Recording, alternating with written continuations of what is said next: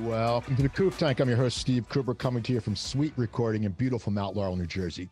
You know, people, if you have a podcast, a video cast, an audiobook, or even if you need a studio built, SuiteRecording is a place for you. Joe Gangemi not only knows what he's doing, but he's a great guy and he's honest. So reach out to him. Check out their website, SuiteRecording, SUITE recording.com, or email them at hello@suiterecording.com. Anyway, we have a great show, and it's very funny. When I was doing my research, I found out that everyone except me has a secondary education. I graduated with a Bachelor of Science. They all went to school after, so they're all advanced. So I'm the stupid one in the room. But we have some great topics to cover today, and our guests are from JerseyMan Magazine and JerseyMan Publishing and JerseyMan Events, Ashley Dunek. How you doing, Ashley?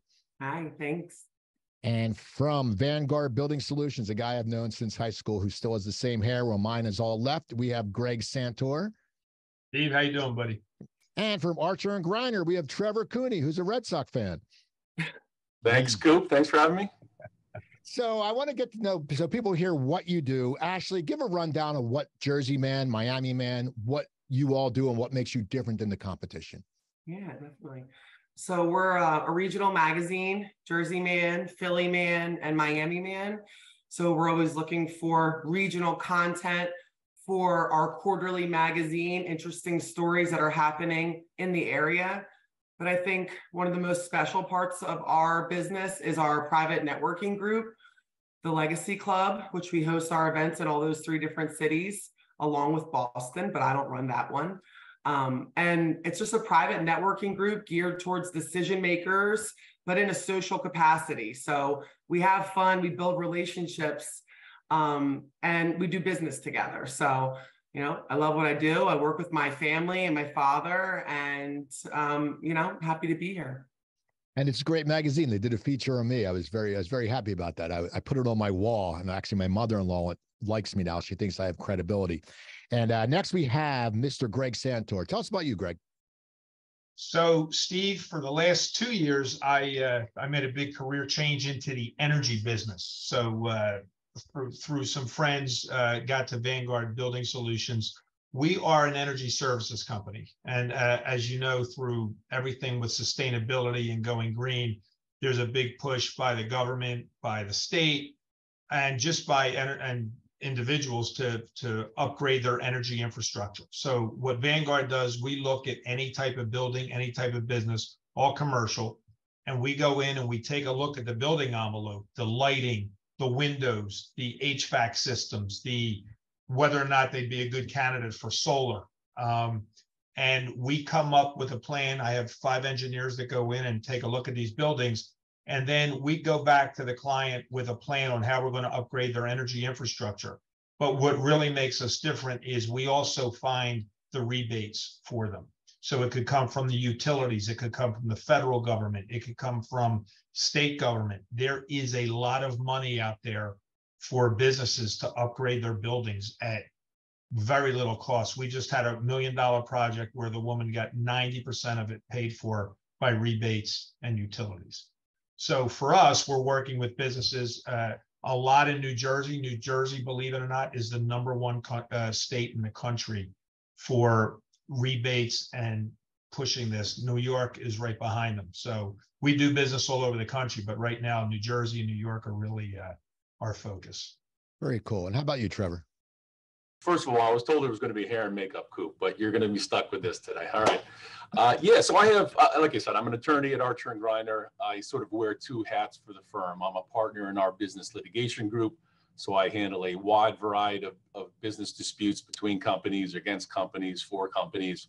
But I'm also the head of our insurance coverage practice group. So we represent commercial policyholders and only policyholders in disputes with insurance companies. So if you are sued, if you have a loss and the insurance company denies your claim or tries to limit the claim in some way, we try to maximize your recovery. We're your advocates working with your brokers to make sure the insurance company is held responsible into its requirements under the policy.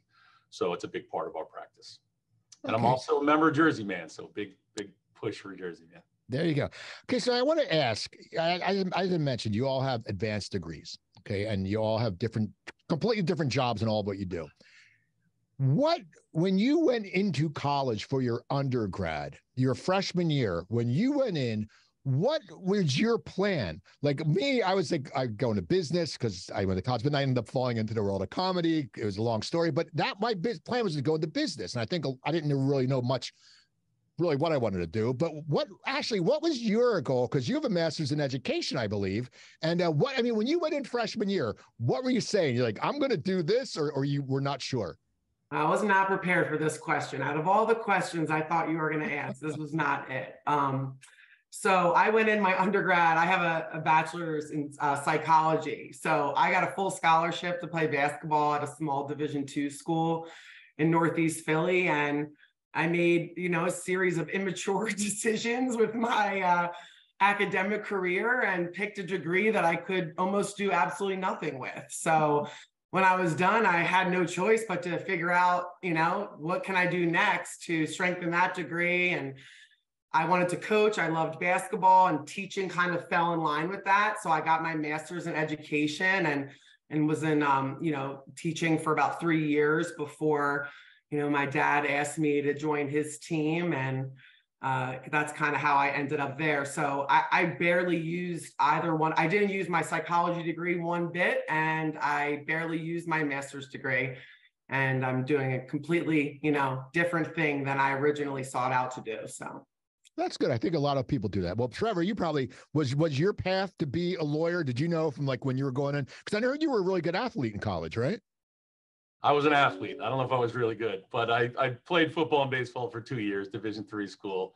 But yeah, no, I came out, think I was a biology major. I graduated with a biology degree thinking I was going to be pre-med, and organic chemistry, the weeder class of all weeder classes, told me I wasn't going to be a doctor anymore, and had to make a decision my senior year, really. I wasn't ready to enter the workforce yet. I knew I wanted to get some advanced degree, and looked at law school thinking I could use my biology degree to do intellectual property law, become a patent attorney, for example. And but yeah, no, I had no grand plans. I think I was a good student in high school and did well in science, and thought that would be the natural progression to become a doctor of some sort. But once I decided no medical school, I didn't want to do research or be stuck in a lab somewhere doing that kind of work.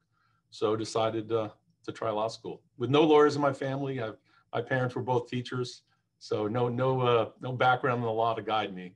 So I kind of ended up in a good place, but all kind of purely by accident. How about you, Greg? And Greg, you have a long story, so we can't go into it. I mean, if you ever can do a one-on-one with Greg, talk to him. He's got some fast. He was like best friends with Robin Leach. I mean, and I'm not bullshitting. That's the God's honest truth. But Greg, leaving Cherry Hill East, going to Rutgers, which like almost everyone did, but I went to Stockton. What was your goal? What did you want to do? Well, it's funny. I was a year ahead of you, and I was the class clown when I graduated high school, but you went into comedy. So we have to figure out how that all works. But, I'm first gen, right? I was the first one in my family to go to college. So I knew I had to go. I knew I wanted to go. I worked all through high school, and I learned a lot about business, but I really wanted to kind of hone those skills up.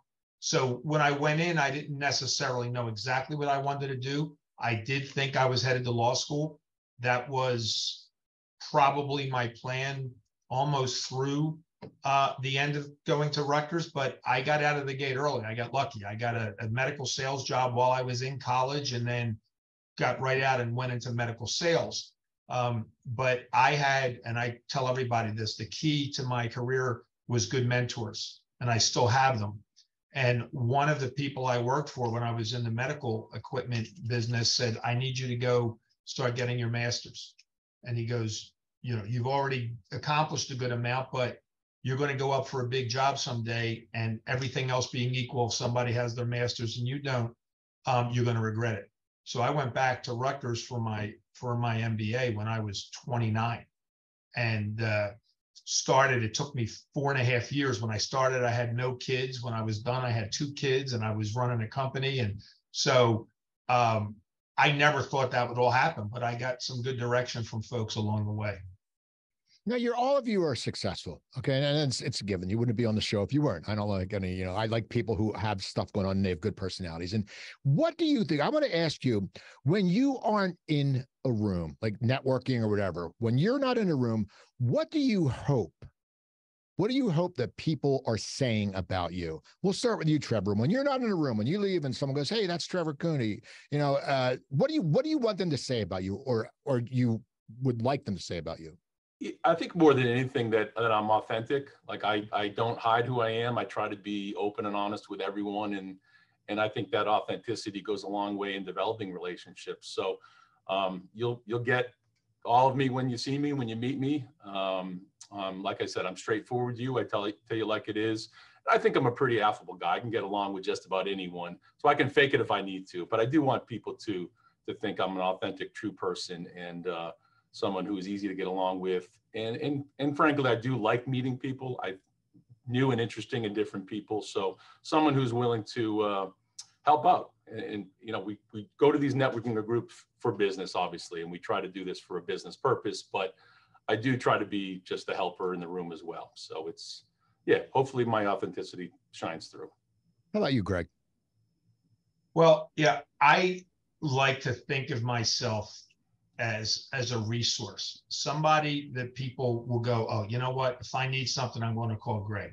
And that's kind of how I've been my whole career. And that's why I've been in many different industries and still have relationships across the board. I just had this, and this is a good example. My first boss from when I graduated college, which is, 41 years ago, called me last week. He calls me every single year for the last 41 years on my birthday. It's an amazing thing when you have somebody that does that. But now Michael is 78 and he's calling me for business advice. And, he taught me, he got me groomed. But for me, I want people to think of me as a resource when I'm not around. Like, who do we know that can get that done? Or who do we know that can help us? And, when they think of me in that capacity, I feel like I can help people. All right. How about you, Ash? Yeah, similar to Greg, I think like a connector, like I want people to be like, Ashley will know who you want to talk to. Ashley will put you in front of that person, and not just based on what people do for a living, but who they are and who they would genuinely form a connection with. And so I think that's probably what people say, along with being very competitive. I love to win. Doesn't really matter what it is. Like, I just want to win. So I think that's probably falls out of people's mouths as well. I'm okay with that because I like it. Hey, here's something, because we're, social media is big. LinkedIn, everyone says, LinkedIn. I want to know, and I always bring this up, what term on LinkedIn just bothers you? Like, I hate self-proclaimed experts. It's like everybody is a goddamn expert. And it's like, I want to be an expert on saying you're not a self-proclaimed expert. Because anyone, I can tell from earlier, we always learn. I'm learning from this podcast. I've done over almost 1,000 episodes of my other podcasts. But every time I get behind the mic, I learn. And I learn something new, and I take it and absorb it. So I hate the term expert. But what's a term that you really hate? And we'll start with you, Ashley, because, you're competitive. I don't even... To be honest, like in social media, LinkedIn, I don't even use LinkedIn. I know that's probably terrible to say, but it gives me cringe. It makes me cringe. I'm always getting like the messages from people who are trying to, they're just sending out these mass emails, and it's landing in my inbox, and people that maybe came to one event and they're adding me. So I certainly don't use LinkedIn the right way. I really don't even know how to answer that question because of that.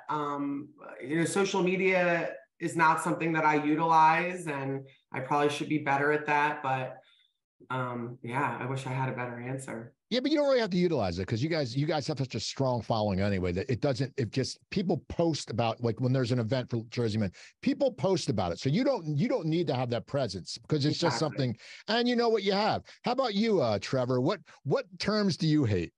There's always that word of the day or a term that catches on, and then everyone uses it. I think for the last maybe 5 or 10 years now, it's synergy. Everything has a synergy with something else.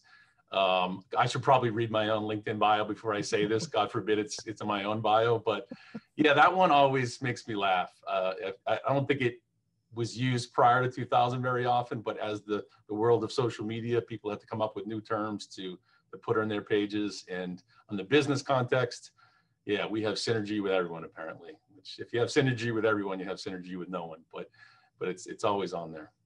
How about you, Greg? Well, I could tell you the word, the career, the adjective of influencer drives me crazy. Good one. Because I worked in recruiting. I worked in that. I don't still understand how that's a job. I get what it means, but I think, as you go through your career, you gain credibility and networking skills and resourceful, but to just declare yourself an influencer when it's not a job. That word probably bothers me, and you'll see a lot of young people now put that on LinkedIn in their title space, right? CEO, influencer, this, that, and you're like, all right, you're 22. Isn't that right? Yeah, So isn't that right, Greg? Let's figure out how you're going to get to the long term. So I joke about it, but that's one of the things. If you had to ask my pet peeve, that would be it. Well, it's funny you say about influencers. I also say, I wanted to post this on LinkedIn, but I'm going to piss people off. I said an influencer, a business coach, and a consultant walk into the room, walk into a bar, and they tell the guy how they can change it and make it better for $400 an hour. So that was just my philosophy. But someone said people might get pissed at me because some people have thin skin. So, but Greg hit it though. Influencer, right? You can't declare yourself an influencer. Someone else may be able to call you one, but you shouldn't be able to declare it yourself. Well, that's like declaring yourself an expert. It's like giving yourself a nickname. People have called me Coop my whole life because my last name is Coop. I never sat there and said, "Hey, everyone call me Coop." So that's what happens. So we're all working. We're working hard. You have a bad day. We all have bad days. How do you snap out of it? Like when you sit there, like some people dwell, but when you have a bad day, a bad business day, or just something doesn't go right at the office, how do you rebound when you come in the next day or when you get home at night? How do you take that edge off so you can sit there and go, it's going to be okay? And we'll start with you, Trev. I'm not very good at that. I'll be honest with you. It sometimes languishes with me. I'm a golfer by nature, and the golf is sort of my relief in a lot of ways, or my release. So I will oftentimes try to just go play around the golf, not think about work at all, not think about life, just sort of focus on that, chasing that little white ball around, and then re-engage and try to clear my air and positive thinking and all those types of things that go with it. But it lingers for me. I will tell you, it's not a strength of mine, and it does follow me around for a little while. So I do try to do something that's just completely get away from work if I can, and hit the course and walk around. Walk if I can, just clear my head that way. How about you, Greg? Well, I'm a gym guy, so for me, that's where I can go and escape very quickly from my daily routine. I go in the mornings early. I'm like 5:30 in the morning every day. But if I have a bad day at work and I need an outlet, I will go back to the gym, get on a bike, just do something to kind of have an outlet. And, I'm lucky. My wife and I have been together 44 years. So she's a good sounding board. She'll just say, snap out of it, or, let's go do something, or let's go distract you from it. But, that's a skill that you acquire as you get older, because I was horrible at separating work and anything else for most of my career. I'm just starting to learn that, you can't take everything home with you. How about you, Ashley? Because you're always like, because you're active if you're at an event. I mean, there's days you're probably pulling long days, or you're going to Miami, which you can't complain about flying to Miami. But how do you get away from the bad day? Because you're the face of the company somewhat. Your dad is, but you're also, so it's people perceive you that you shouldn't have a shitty day. I'm sure people go like, whoa, what's wrong with Ashley? She's in a crappy mood. And it's like, well, sorry, I almost got hit by a car on the way over to this event. But how do you get out of it? Yeah, I mean, working out definitely helps me, just getting a sweat in after and getting clearing my mind always helps. And I love a project. So something probably not a lot of people know about me is I'm always DIYing something. I'm going to redo my deck. I'm going to rip down my fence and put up a new fence. I'm always working on something in my house, and it just distracts my mind because I have a very hard time like disconnecting from work. I'm always on, and I'm on late sometimes. And so just to be able to distract my mind by like, picking up my tools, going out in my garden, something like that, just kind of really helps me, decompress and forget about everything else. So we all have good jobs. We all like what we do. And, once again, back to LinkedIn, you see people who go, I love my job. Hashtag, I love my job. I always see it with comics. They're doing an open mic. I love my job. I'm like, it's not your job because you're not getting paid. You're doing an open mic. Okay. Your job is whatever you do. There's nothing wrong with that, but stop with the damn hashtag, I love my job. But saying that, what do you love about your job? Greg, what do you love about what you do? Well, for me, I'm in a totally new industry, right? I've been in a lot of different industries, but I miss managing and running a company. So to me, I love helping other people be successful because that's kind of what helped me get here. I've had mentors my whole career, and now, we're building this company very quickly. I have 25 employees, and I'm getting to mentor some younger people who I know are going to be superstars. So for me, the industry is interesting. Energy is interesting right now. You see it in the headlines every day, and it's certainly something we should all be paying attention to. But I think the best part for me is just managing and helping the people and my employees. How about you, Ashley? What do you love about JerseyMan? I mean, I get to come up with ideas for events and execute them and bring people together. And I think I have like the best job because that's part of what I do every single day. It's exciting. It's fun. I'm very social. I get to be around people. But by far, my favorite thing is working with my dad. And that sounds crazy to a lot of people. And I do hear horror stories from like family businesses and things like that. But I feel like really like blessed and like grateful to be working with my dad, being able to spend so much time with him, learn from him, and like build this company together. So, I thought I've loved jobs in the past, but this is a totally different, feeling for me, like the passion that comes with like a family business. And I just feel really, really blessed. So that's definitely. I want to follow up though. I just want to follow up with you real quick, Ashley. Is it harder to work with your dad? Because your dad's such a big guy. He's very intimidating, and Ken's a wonderful guy. And he played for the Eagles. He's got a big following. Is it hard sometimes to work with your dad because you really want to make him happy, even though I'm sure he's happy that you're working with him? I mean, is there for you? You love your job, you love what you do, but is there an added pressure because your dad is a very big figure? I really have never felt that. I've never felt an added pressure. I think we're very different, even though we have certain similarities, and we really balance each other out really well. And I feel like, it's almost like an asset. Like when we just fill each other's voids of like, he's this type of way and I'm a very different type of way. And he doesn't ever make me feel like I need to reach a certain bar. He's always proud of me. And as a daughter, like that means so much to me. And it makes me want to work harder just because like you always want your dad to be proud of you and you want to, run your business that's in your family's name and do it justice. So yeah, no, I've never really felt like that with my dad. That's good. What do you love about your job, Trevor? You're a lawyer. What do you love about being a lawyer? The synergy I can't say that. A couple things really. It is a challenge. I do get to work through and strategize with others and work through problems in a unique way. I do like that part of it. But as a litigator, I think it's the variety of it. I get to deal with different cases obviously the core issues can be the same, but different cases on different issues. And I get to learn. When I have a client, I try to learn their business as well as I can. So I get to learn a lot about different businesses, how they run their business, the strengths and weaknesses of them, just being able to partner with the clients to help them along the way. But it's really that variety. No day is the same. No case is the same, even though some of the core issues are. I want to follow up with, what do you not like about your job?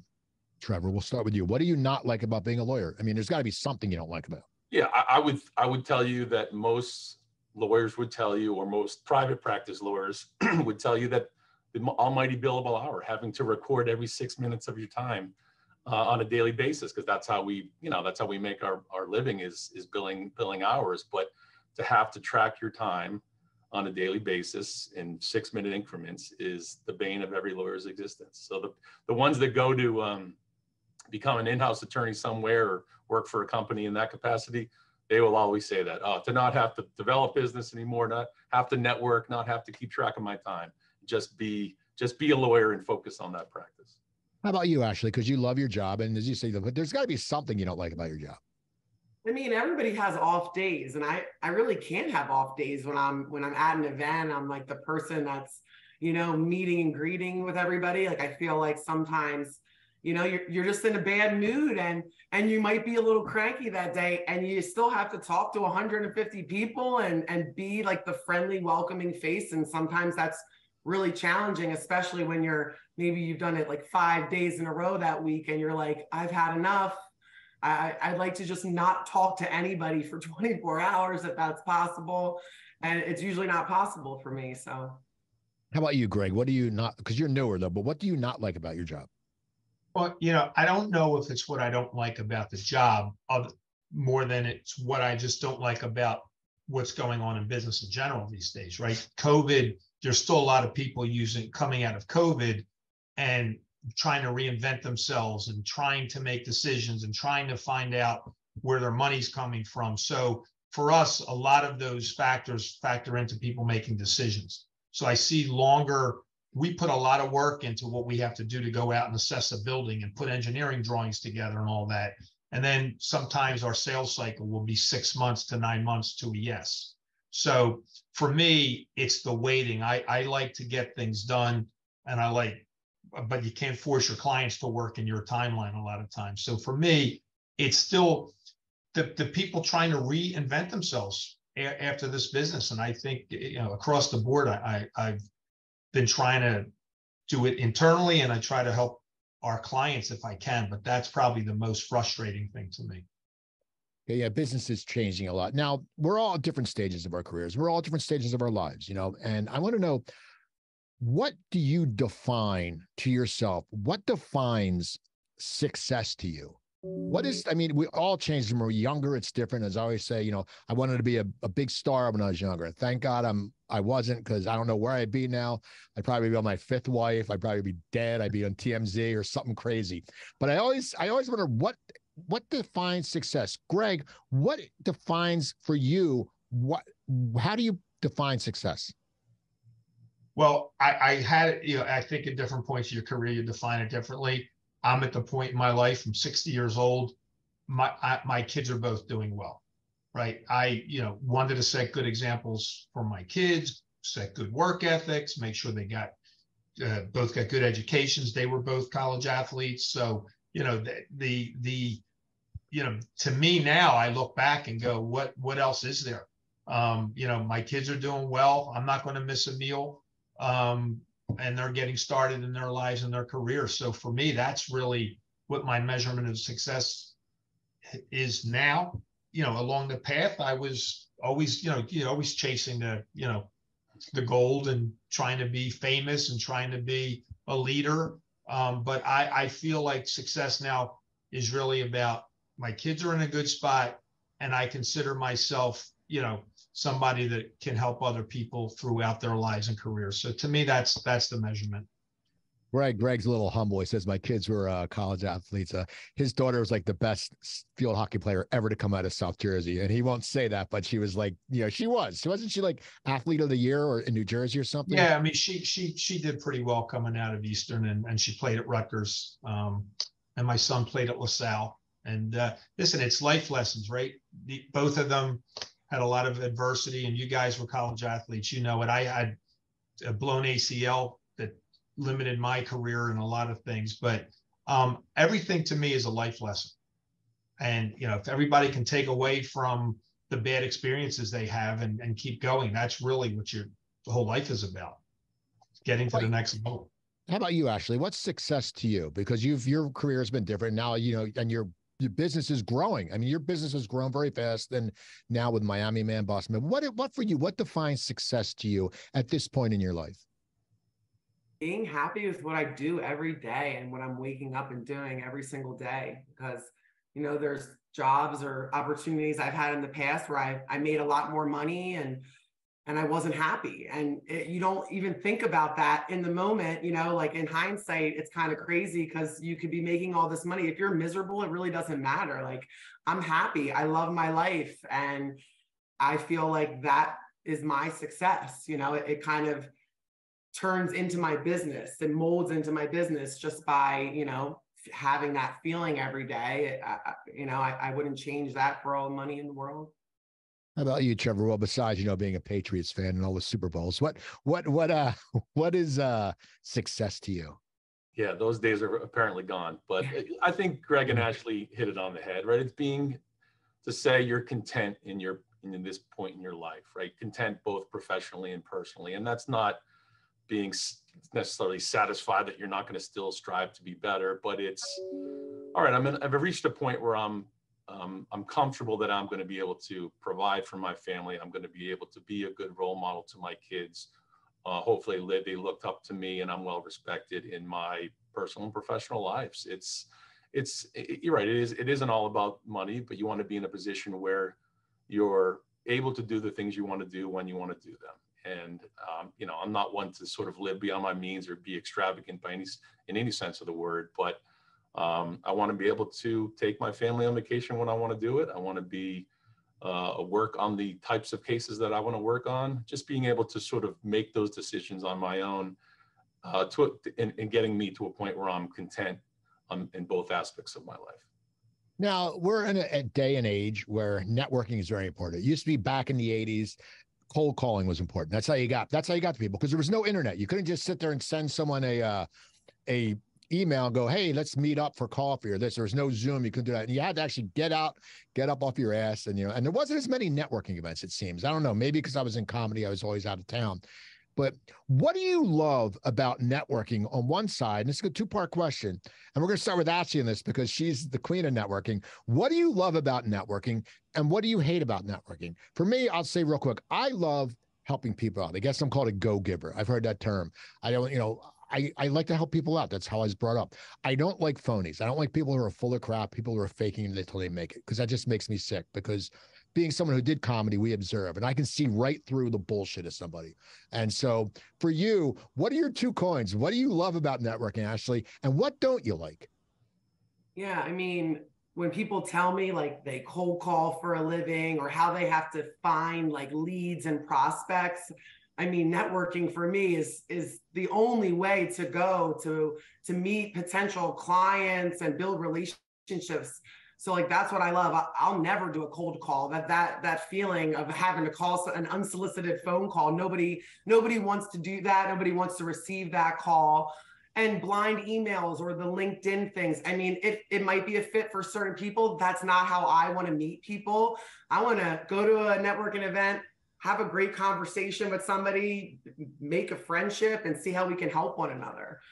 And then on the other side, what I don't like is not being able to turn off. Kind of my same answer as last time. You know, it's like you need to network in order to continue to build your business. And for me, that's what I do every single day of the week. And some days I'm just not feeling it, or I'm kind of just my social meter is off the charts, and I'm just kind of drained. And I don't really have the luxury of being able to turn off some days. So how about you, Trevor? Because you're out and about. What do you like about networking, and what do you not like about networking? Well, I'm a pretty social person, so I do like the interactions with new and different people and learning about how different people work professionally, how they succeed in life. But it's funny, I do see in going to all these events, excuse me, there's a difference between people who do business development as their job, right? Their job is to do BD for a company, versus people who, and I'm going to sound like a whiner doing this, but like I work as the attorney during the day, but you still have to be your own business development professional as well. So it's wearing two hats. It's being a lawyer and then doing my business development on top of it. So part of it can be, it just lead to long days, right? Or long days and long nights when I can't just do my business development necessarily during the day when I'm supposed to be doing my work.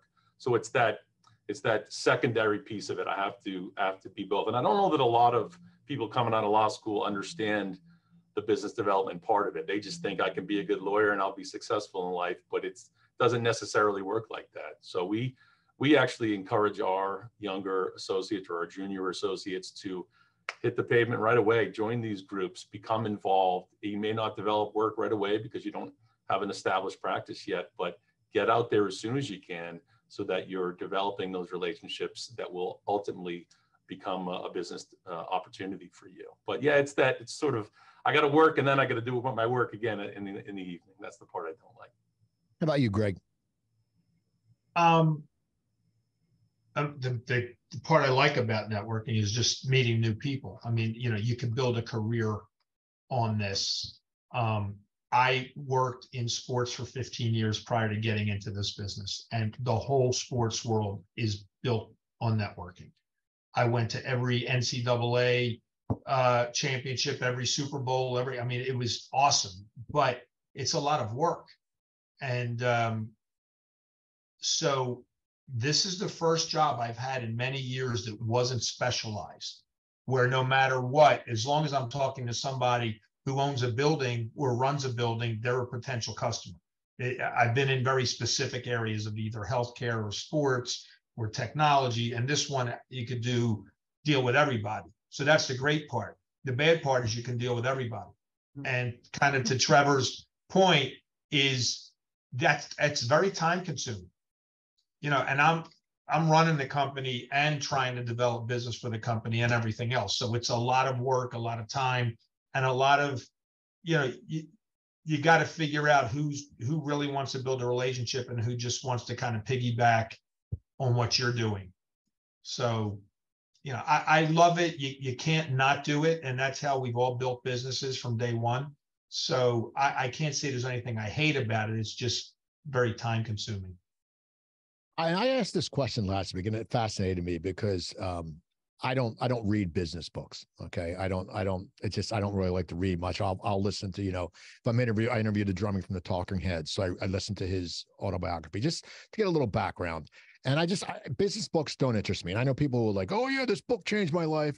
The only person that has ever changed my life is my cardiologist and my wife. No book is changing my life. But is there any books that you have read recently, or a business book, or it can be a book about an athlete? Is there any book that you have read in the last few years that has made a difference? Trevor, is there any book that you've read? I mean, are you a guy who reads a lot of business books? Because I know Tony Robbins has books and that, but are you one of these guys who reads the book and goes, holy shit, this is life-changing. Tomorrow I'm going to knock on 8,000 doors. Yeah. Are you one of those book guys? No, it's just not how I work. That stuff doesn't motivate me. The hoorah stuff, I get it. It works for some people, but I am not. I read so much for my job during the workday that I really don't spend a lot of time reading business related books and motivational type of books afterwards. I listen to a lot of podcasts, more to, like I said, to get away from work, to clear my head, a lot of comedy type podcasts, a lot of sports podcasts, but I'm not that I'm not a reader. I just read so much during the day. I don't a lot read for pleasure. I sort of listen to podcasts and get my information through podcasts and other outlets like that. How about you, Ashley? Are you one of these business book readers? For some reason, I don't think you are. I know your personality. I think you're probably like, I deal with, yeah. Tell me, do you read any of these business books? No, I don't read books at all for pleasure. I'm not going to lie. The last book I read, which did impact me tremendously, and it was a member, Steve Goodman, gave me this book. He knew I was new to this industry. I had come from a teaching background. I was kind of jumping into a new world where, what does networking really mean? And he gave me The Go-Giver. And I'm not gonna lie, like that book had a tremendous impact on me. And it just taught me, it simplified networking. It's not as complicated as, people make it out to be. It's like, do good for other people and it comes back to you. And that's the last book I've read for pleasure. Probably. Ashley, was that Steve Goodman from Morgan Lewis? No, from the YMCA. Oh, okay. And the Village People. No. Greg, how about you? What's a book you've read? Well, I do read a lot. I'm a skimmer because I'm a research, I love research, I love learning, but I will tell you the last book that had an impact on me from a business standpoint was Good to Great, Jim Collins, because I really like the format of showing very specific turnarounds, you know, of a business who lost their way or a leader who lost their way and then somehow found their way back to greatness. So for me, that's the one book that I remember out of all the books that I read or have read that's had the biggest influence on me. I do more reading on the internet and go find topics that I need. Like Trevor, I read all day. We're doing research all day. We're doing proposals all day. So the last thing I want to go do is go home and start reading more of that. So I like a lot of escape type of stuff. I'm right on I'm just looking, it's funny, on my desk here is the Anthony Horowitz, who's the new writer for the James Bond novels.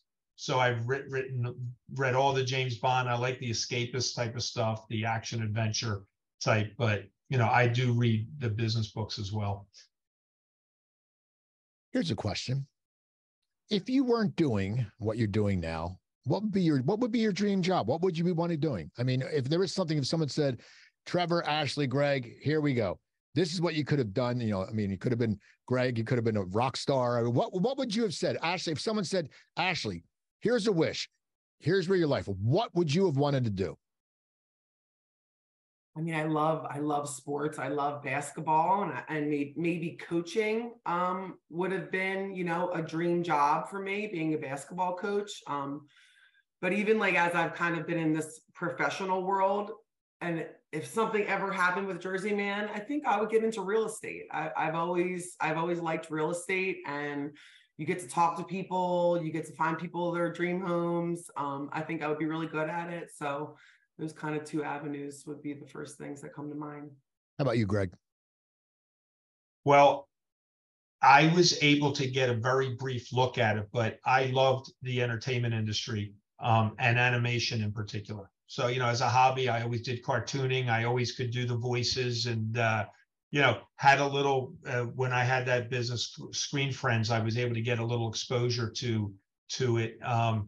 It just wasn't the right time, you know, to drop everything and, you know, get into that animation, but animated films and all that stuff, I still really love that whole filmmaking and the behind the scenes part of it. So, you know, I still think I have a shot at that sometime if I can, you know, just retire and stop running companies. But that was probably what I would love to do. You can animate. I have a kid's book I'm writing. You can animate it for me if you want. We'll talk. We'll talk. It's called The Christmas Cricket. Kids' books only have to be 27 pages. It's nothing. It's an easy stage. It's beginning, middle, end. Boom. It's not like a screenplay. How about you, Trevor? Maybe a professional cornhole player. I don't know. Ashley would tell you. I play a lot of cornhole for fun. You know, I similarly have a lot of passion for music and entertainment and sports. So a lot of, I think when I transitioned from pre-med to law, I considered going into being a sports agent. You know, I think that's something that's interested me because I'm so passionate about sports and my sports teams, my Boston sports teams that I've carried with me down here. So yeah, I think that would be, if I had pursued that, I think it could have been an exciting career. One that you're, it energizes you because you're already interested in the subject matter and you're living it and you're dealing with your heroes, if you will, in the sports world. So something that would keep you passionate, I think, throughout. I have one final question. I always close a show with this. If someone's getting out of trade school or college or high school and they're young and they're, what's the term, bushy-tailed and bright-eyed, and they're taking the world, they want to take the world by storm. And when you look back on your experiences, and I know what Greg's going to say, and it's going to be mentors. I want you to get more into that. But what would you, I mean, I'm guessing, what was the advice that you would give someone? If someone came up and said, hey, you know, give me some advice. Help me understand what I'm going to go through when I'm jumping into the real world. What would you tell them? Greg, what would you tell them? Well, this generation has a little tougher time listening. Everybody wants to be a CEO by the time they're 23. I like to use a term. I like to skip to the head of the line. You know, you can do a lot when you're young. And listen, I got a lot of opportunities when I was young too. I think what happens is you have somebody who looks at you, they see your potential, and they probably give you a shot at the next level before you're really ready. But they think you can grow into that job. And I was lucky when I was younger that somebody took that chance with me. But I was very good at listening to my mentors, because these were very successful people. They were wealthy people, and they were people who you wanted to emulate. So you can have all that, but if you don't listen to what they're telling you, and it's just, all right, I'll engage them for a half hour, but I'm going to go do what I want to do anyway, it's hard to be successful, because you have to surround yourself with successful people and learn from their mistakes. Let them teach you. If they've made the mistake already, there's no reason for you to make it. So I think listening is a big deal. And I think it's hard for people in their 20s to understand what that means. I think it's even harder today. How about you, Ashley? I would say to be genuine and authentic, no matter what career you're doing, who you're talking to, because people are going to remember that. If you change careers 20 times, but you're still a good person and people like you, that's what they're going to remember. And, you know, your 30-second commercial is not nearly as important as just being your authentic self and people liking you for who you are. So that's a good answer. And how about you, Trevor? I think it's being willing to be uncomfortable, get out of your comfort zone. I just dropped off my oldest he's a first year at LSU. And I said to him, you have to be yourself, but you also need to be willing to do things that are looked at by some people as uncool or something you haven't done before. Sit in the front of the class, go speak to your professors after class, engage in he's going to be a business major, engage with the business societies that are out there, but be willing to get out of your comfort zone. I mean, you know what you know what you don't know necessarily, but just put yourself out there and don't be afraid to make a mistake, be embarrassed a little bit, because that's how you learn and grow. So I think that's more than anything what you should do. That was great. This is great today. I always love talking to people. You all have such different insights. Now, how can people get in touch with you? Ashley, how can they find out about you and JerseyMan, and you want to get people to your events? How can they find you? Yeah, check us out on our website, JerseyManMagazine.com. My email is Dunek@JerseyManMagazine.com. How about you, Greg? So same thing. Our website is vbs-energy.com, and my email is greg@vbs-energy.com. But also people can, hooked up with me on LinkedIn as well. So I check it pretty frequently. But more than happy. How about you, Trevor? Yeah, archerlaw.com. I'm all over social media, Facebook, Instagram, LinkedIn. You'll find all my handles there. So yeah, find out, reach out to these people. Go to a JerseyMan event. You'll have fun. Go onto YouTube. Look up the Coop Tank. The roundtable episodes are up there. Rate them, subscribe, say you liked it. Go to the cooptank.podbean.com or Spotify, Amazon Music, or iHeartRadio, and you can find past episodes where I interview people like Tony Luke Jr. and TJ Khaleesi and different people, very thought leaders, before I change this up.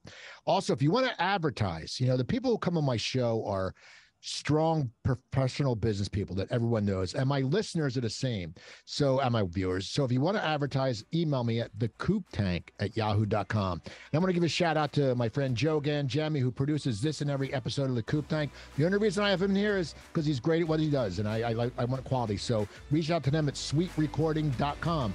I'm Steve Cooper. Thank you for listening and watching, and I'll talk to you guys next time.